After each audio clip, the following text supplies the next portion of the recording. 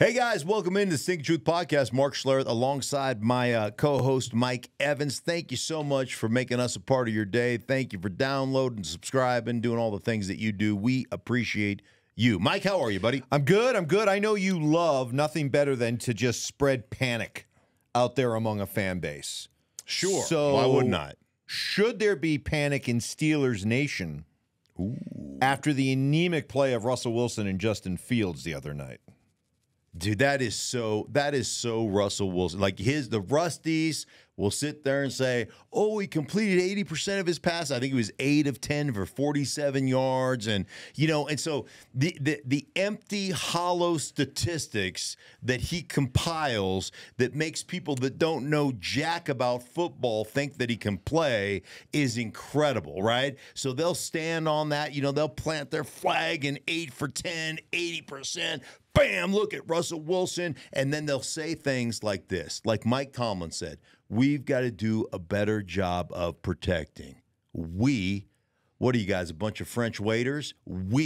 Russell Wilson has got to do a better job of understanding football and throwing the football to open receivers as opposed to pulling the football and taking sack after sack after sack. 3 and out, 3 and out, 3 and out. 3 sacks. I mean, it is absolute garbage. And when you watch the play, I mean, they've got little option routes that are wide open that he's looking at. That's not quite good enough. Let me pull the ball and be a hero. You know what I think his problem is? Honestly, like one is he's quirky, right? To say the least. Yes. And he is toxic positivity. But I think he wants to be a hero. I think he wants to be the reason. Like if he had, honestly, if he had any sense about him, and I'm not just being critical for the fact of being critical. If he had any sense about him, he'd stand in front of the podium and he would sit there and say, he goes, I have to be better. My offensive line was fine. I got to put the football on the targets. I've got to read the defense. The middle of the football field for Russ. Well, you don't even have to cover it because he's not going to throw it. And there were ample opportunities to throw a ball to a guy on the inside running an option route that he decided not to throw it and took sacks. Took 3 sacks. Man, you can't overcome 3 sacks. Led his team in 3 drives to 0 points. You can't overcome sacks in the National Football League. When you give up a sack, your odds of scoring drop into the single-digit percentage or like 10%, somewhere like right around 8, 10, 12%, something like that. I mean, it's virtually impossible. And I would just like to see you have the onions to stand up in front of your team and say, that's not their fault. It's my fault. Instead, Mike Tomlin comes out and says, hey, we got to be better in protection. And that irritates the crap out of me. It really, really does. Because what ends up happening is the general population has no idea what they're looking at. They have no idea. And so when you give up that number of sacks, 3 sacks and 3 drives, whatever it was, I don't have full context on the game because I just saw the highlights and the plays and stuff. But when you do that, the media doesn't know what they're looking at. The beat writers don't know what they're looking at. So you know what the assumption is? Well, our offensive line really sucks. No, your quarterback really sucks. It's your quarterback that sucks. You realize that, don't you? Now, not that Justin Fields is much better, but who would you go with to start the season? Would you go Russell Wilson or Justin Fields? I saw, and I don't know exactly the statistic, but I glanced at it on television. It was on, television was on. We were doing a radio show, and it said, I think it was the last 3 seasons, Mike, that the leader in multiple sacks taken over the last 3 seasons was Russell Wilson with 37 games where he took 2 or more sacks. You know who number 2 was on that list? I know the answer. Justin Fields. Yes. With 36 games. I mean, it is unbelievable. So, who would I go with? There's not even a question in my mind. I'd go with Justin Fields because at least Justin Fields gives you the opportunity to develop an entire package of quarterback run and the play action that comes off that quarterback run. I mean, that guy is still an incredibly dynamic athlete, and at least I think there's room for growth in his game. Like, he's not an efficient drop-back passer at this particular point in time or this stage of his career, but at least there's an opportunity to grow. Russell's regressing. Like, we are watching a future Hall of Famer play his way out of the Hall of Fame. That's what we've watched the last three.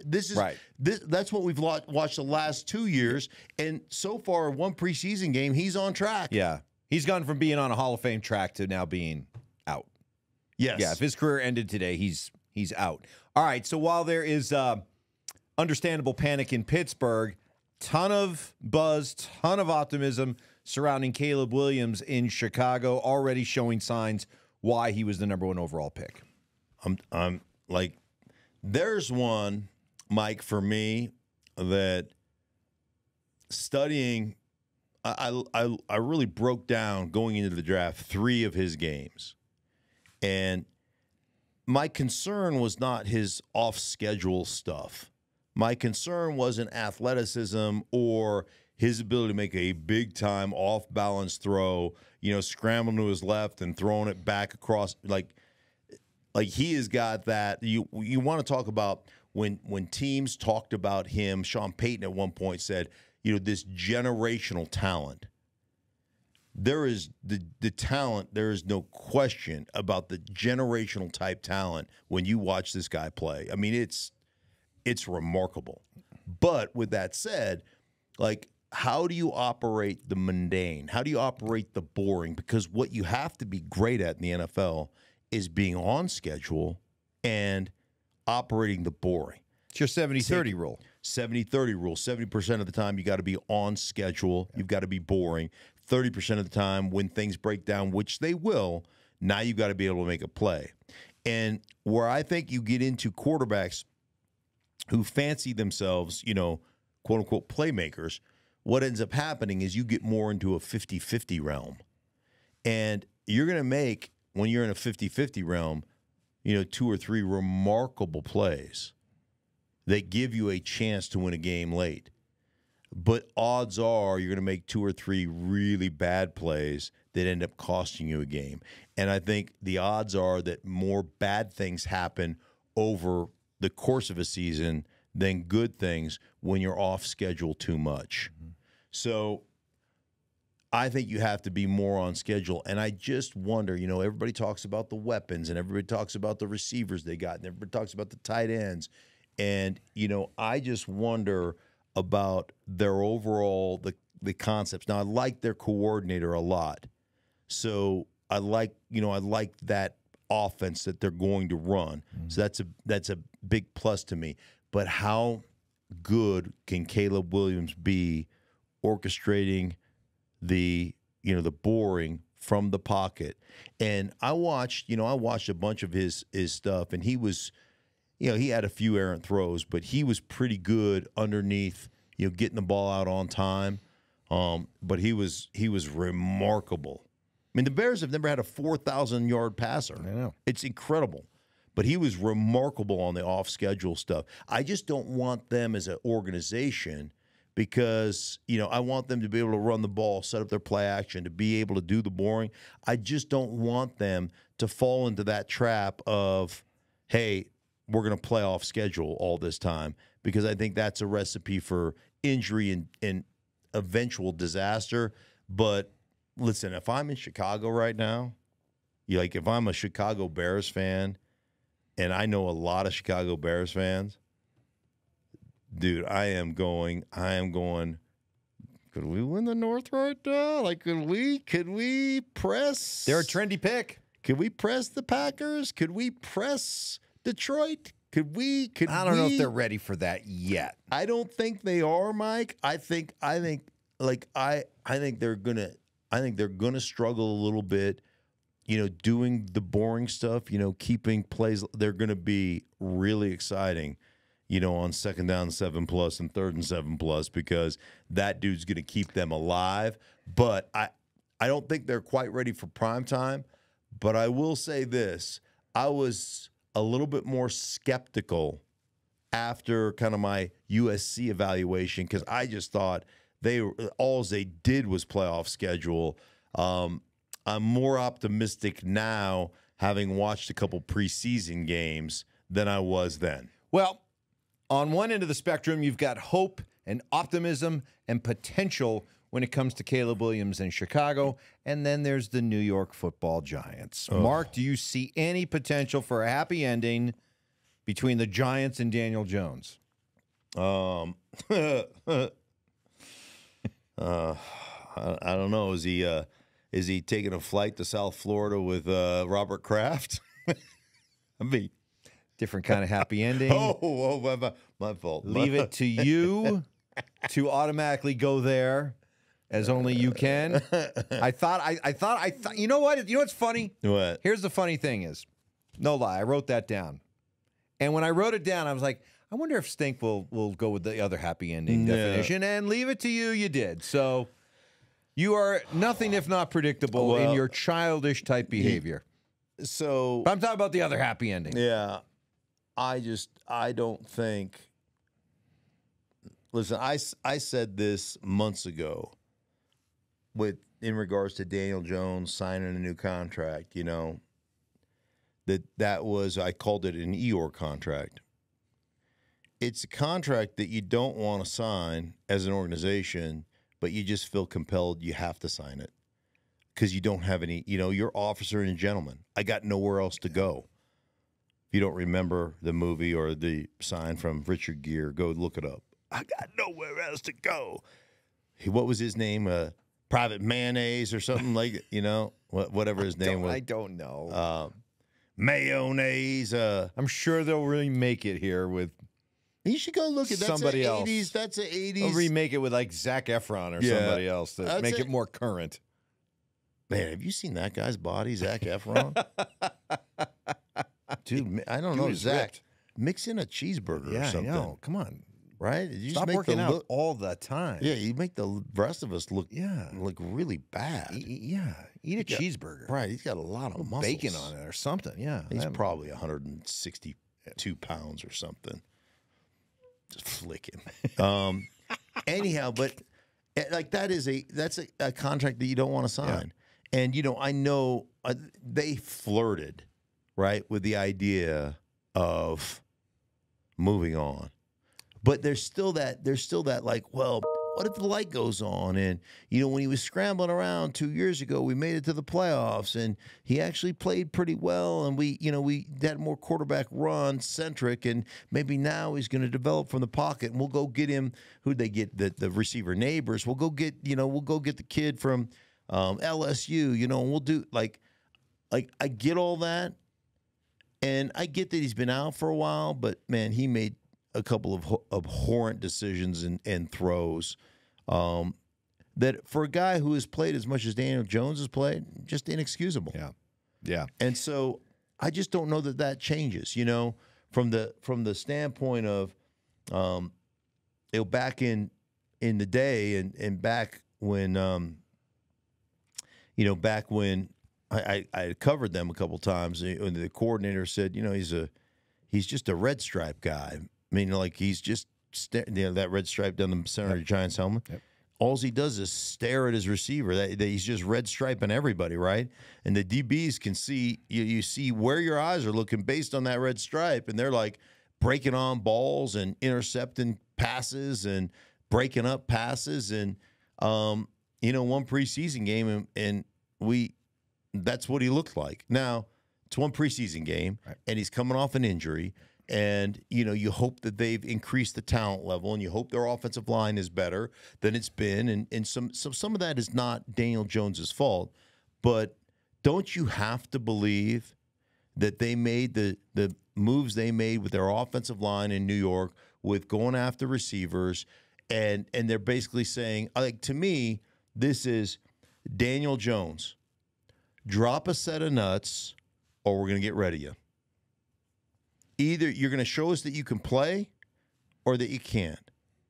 And depending on how you perform this year, like, I wouldn't at all be surprised. You mark my words, week 6, Drew Lock is a starter of the New York Giants. Hot take there. Would you be surprised? No. I wouldn't be surprised at all if they make that move by week 6 and they basically throw in the towel. Yeah. You know, it's Rocky, whatever it was. Throw the towel, you know, just put themselves in the Shedeur Sanders running. Right. Yeah. I've seen some mock drafts that have already for 2025 Shedeur Sanders going to the Giants #1 overall. Right. I mean, possible? Sure. Absolutely it is. And I just think that, listen, you hope that Daniel Jones, like, I know that they love him as a leader. I know they love him as his work ethic. I know they love, the way he prepares and all that stuff. But, Mike, at some point, you can prepare and you can lead and you can do all those things. At some point, you have to play well. Right. Growing optimism that Sean Payton may have his next Drew Brees in Bo Nix based on the first couple of preseason games. Way too premature? Or? Dude, at one point, I saw Sean Payton on the sideline. It was like this.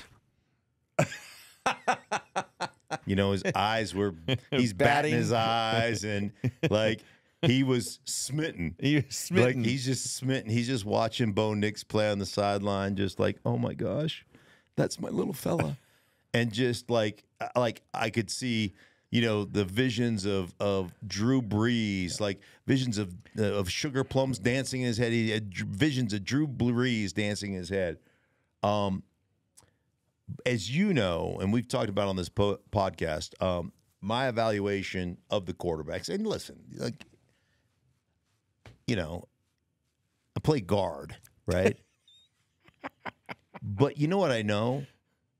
I play guard, but I played with Elway. Yeah. I know what it's supposed to look like, right? Right.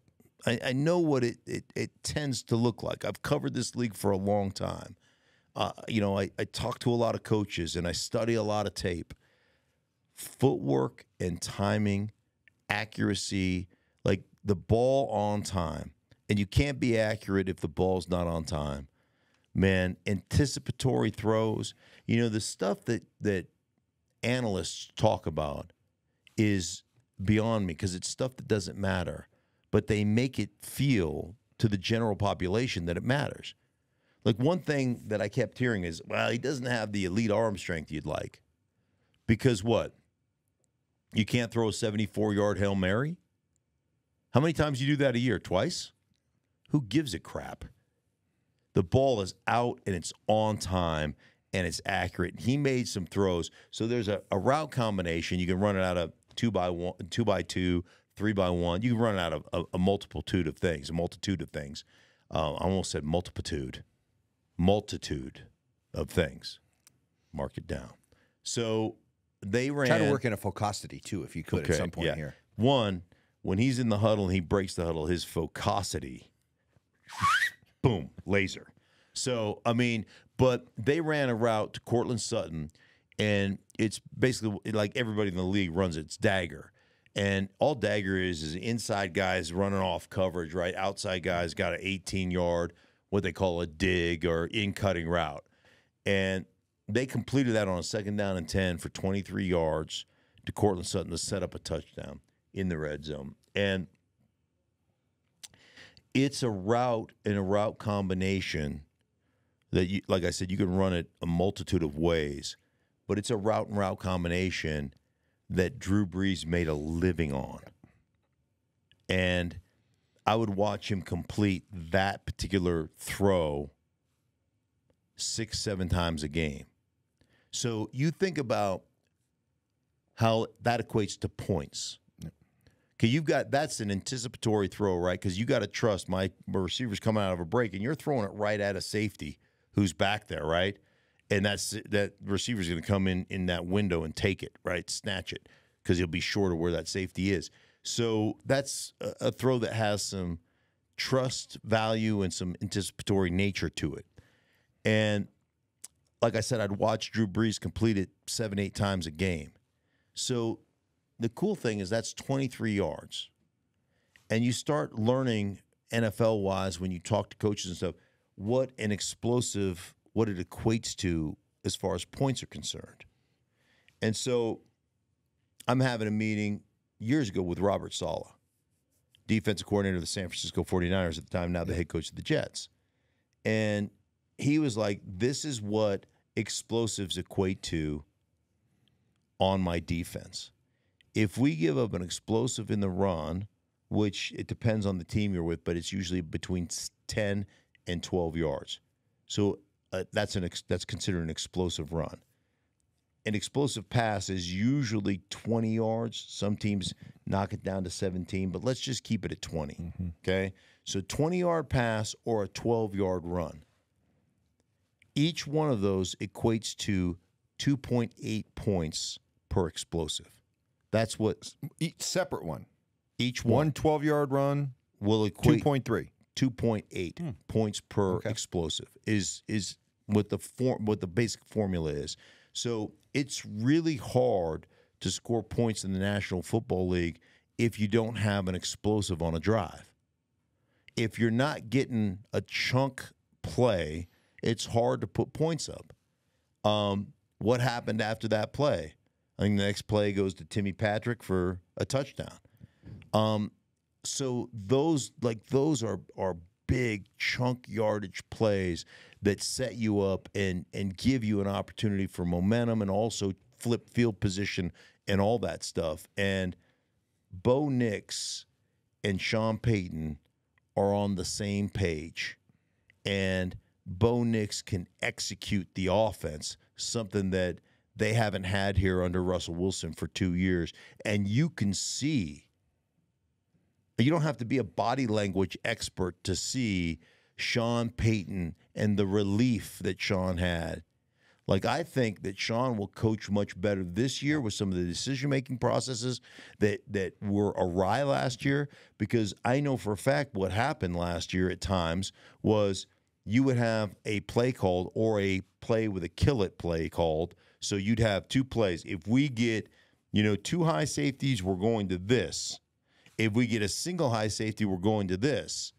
And then Russell would go out and call a play that wasn't in the play, that like he would check to something that they hadn't discussed or they wasn't in the this goes back to what I talked about earlier, hero ball.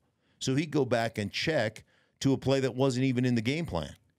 And he would throw it, and you could see like Sean Payton seething on the side. Mm-hmm. So you think about how that affects you as a play caller. And think about, like, you go, okay, we got the two high safety that we're running belly weak, right? And I can pretty much guarantee on 2nd down and 7, we're going to get about 4 yards on this play.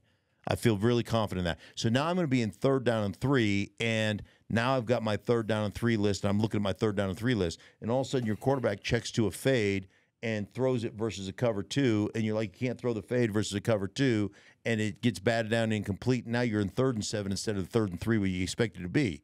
And now you're looking at your play sheet going, shoot, I haven't even looked at my 3rd and 7 plus plays, and now the clock's running down. Now you got to burn a timeout, right? And you're like, then you're on the sideline, you're like, what the fuck are you doing? Well, I saw something. I thought I could take a shot, Yeah. And now you're frustrated as hell. And it affects the rest of your coaching. It affects your time management, use the timeouts, instant replay, I all used that the stuff. timeout I didn't need to use, and all that stuff. And that went on consistently. Yeah. And what I saw on the sideline is a guy that was like, I've got somebody that's going to orchestrate the offense. I heard, I think it was, is Daniel Jeremiah say, Sean Payton can play quarterback from the sideline with Bo Nix, and I love that analogy. And so he's got his guy. He's got his, and I'm not comparing him to Drew Brees right now, but he's got his Drew Brees, a guy that can orchestrate the offense that he wants, that is super intelligent, that's going to do exactly what he's asked to do, and he's not going to make mental mistakes or change things or do things that that are not part of what they game plan that year. So that game. Staying in the AFC West, the Broncos may have their guy. The Raiders, I don't have the sense have their guy, but they got a guy, but a guy you like a lot. Antonio Pierce is going with Gardner Minshew as the starter over Aiden O'Connell. Yeah. Minshew almost got the Colts to the playoffs a year ago. Can he at least do the same thing with the Raiders this year? Put him in the hunt. I think the Raiders are a sneaky team. Like I think they're a sneaky team. I think that Antonio Pierce, the guys play really hard for him, and he is really kind of quote unquote a player's coach. I think they have a lot of respect for him as a former player. So I think that's big. I think that when you watch their defense, they've got, in my mind, one of the premier top 2 or 3 players in the league on the defensive side of the ball in Max Crosby. And unrelenting effort. The guy plays with unrelenting effort. Is he your new number 1 guy, maybe, now that Aaron Donald is retired? Are you maybe ready to pass that mantle to? He would be in that conversation with there's a few guys like that I think about. Middle linebacker Fred Warner would be a guy that would be in that conversation for me. So yeah, but he would be right up there. Max Crosby would. And the thing I love about Max, and I don't say this lightly, Max is a defensive player that's unbelievably intelligent, and you don't find that very often in this league. You just don't. You don't think just much. Does not happen very often. You don't think much of the intelligence level of defensive players, do you? Well, defensive linemen mostly, right? Yeah. But like Max's ability to read stances, but more than stances, to read formations. Dude, he's got an awareness level that just jumps off tape. It just jumps off tape. Like you can see him calculating in his stance, feet, motions, everything else. And I mean, he's right. He's not guessing. They're educated guesses, but he's right 9 times out of 10. Yeah. Like, he is a really, really smart and good player. And I'm a big Gardner Minshew fan. Yeah. Like, I think the guy, he's not prototypical anything. Not prototypical arm strength, not prototypical size, not prototypical strength, not like, he just knows how to play. And I really think that guys love playing with Gardner. I think they just love playing with him. Yeah. And it's funny in this league because you get those first rounders that don't really perform, and those guys are pariahs, right? If you're a first rounder and you can't perform, nobody likes you. Right. Like, nobody likes you.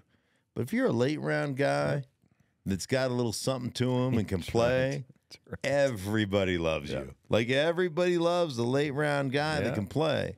And so guys love playing with Gardner. And he's fun, man. He's just fun.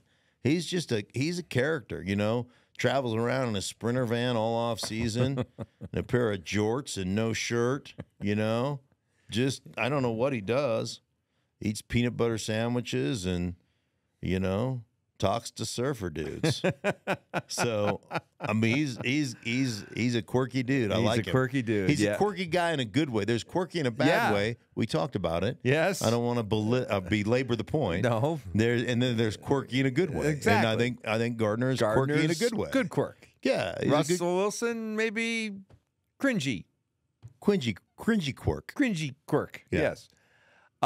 Finally, Patrick Mahomes made some headlines this weekend with that behind-the-back pass to Travis Kelce. Yeah. Like, just when you think you've seen it all with Patrick Mahomes. But to me, the bigger takeaway, Mark, was just the fact that Mahomes and the starters were out there. Here the Chiefs are, back-to-back Super Bowl champs. You'd think that you'd put them all in bubble wrap, but Andy Reid's got them out there. Mahomes was throwing 14 passes in this game. I mean, he was out there playing legitimate snaps. First and foremost, just stop.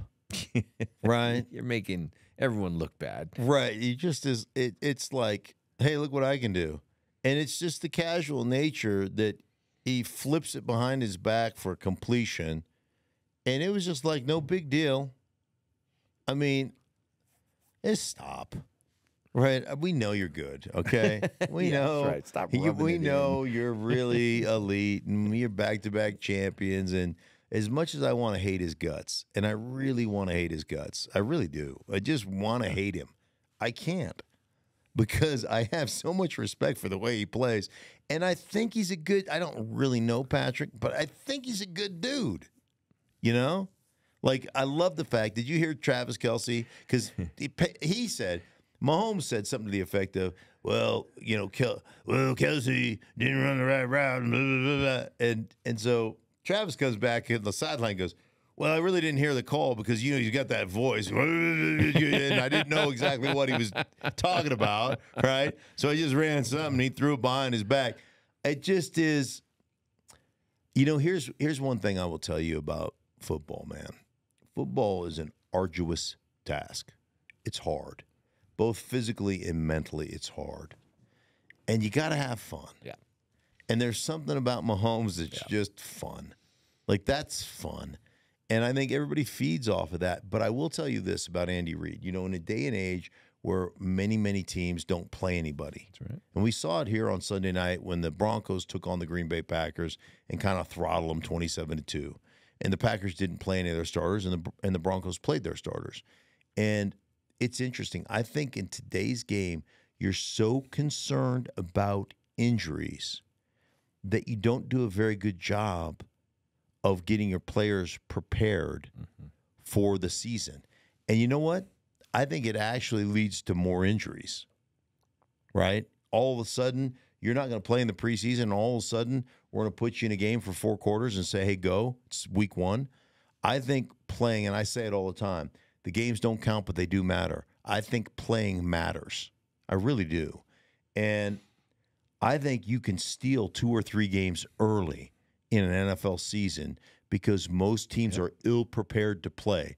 And they're ill-prepared to play for 4 quarters because they're not in quote-unquote football shape. So I'm a believer in what, you know, like Dan Campbell makes his guys play. Yep. Andy Reid makes his guys play. Right? Sean Payton is making his players play. Little different scenario because you got a rookie quarterback and you got some, you know, young players and you've revamped your roster a little bit. But I think it's really cool. By the way, just on our way out, great story, Timmy Patrick, who's a Denver guy, probably very unknown around the league. Last 2 years, the first play of training camp, the last 2 years, the 22 season, 23 season, 22, he tears his ACL, very first practice of the year. Then last year, 23 season, tears his Achilles tendon, very first game or very first practice of the year. Timmy Patrick had 4 catches, had a touchdown yesterday. Looks the part.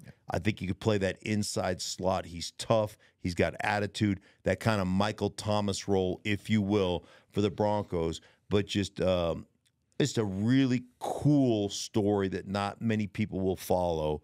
Tim Patrick, back-to-back years, season-ending injuries on the very first day of training camp. Really cool to see him go out and produce the last couple of games. So really, that's a guy that I'm really rooting for. Hey, the NFL is chock full of far more Tim Patricks than there are the stars like a Patrick Mahomes. So that's a story regarding a guy that's really kind of the rank and file of the NFL. And you love to see those players have that kind of success. No question. That kind of comeback. Anyhow, really good stuff. Hey, listen, for everybody involved in the Stink Truth podcast, man, we are so excited to continue to bring you this show at least twice a week during the regular season. We're about ready to kick off football, guys.